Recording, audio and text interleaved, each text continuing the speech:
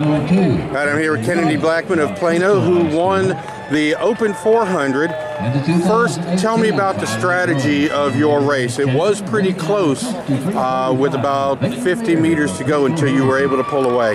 Well, all I thought about was getting out good, and on this backstretch just maintain my speed until I got to the last 100. I knew I had to give it my all. It's between us three.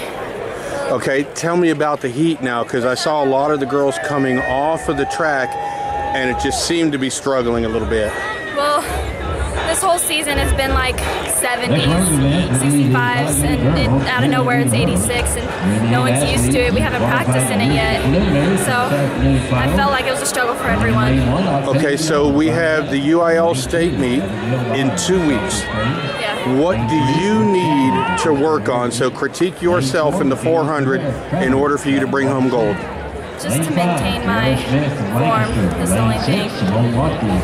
Okay, now I'm going to scroll down a little bit.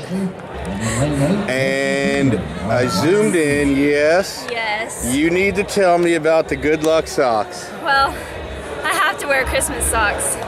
Yesterday I wore the little baby reindeers, and today, since it was a big day, I gotta wear the big ones.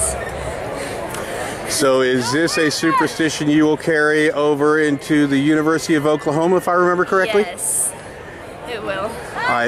Now, I know you were recruited by more than just OU, so why University of Oklahoma? OU's always been my dream school. Really? Why is that? I don't know, I just fell in love with it. Just loved it. And I knew that's where I was going to end up one day. Congratulations on today's victory. Thank you. Good luck at the state meet, and obviously in your future at OU. Thank you.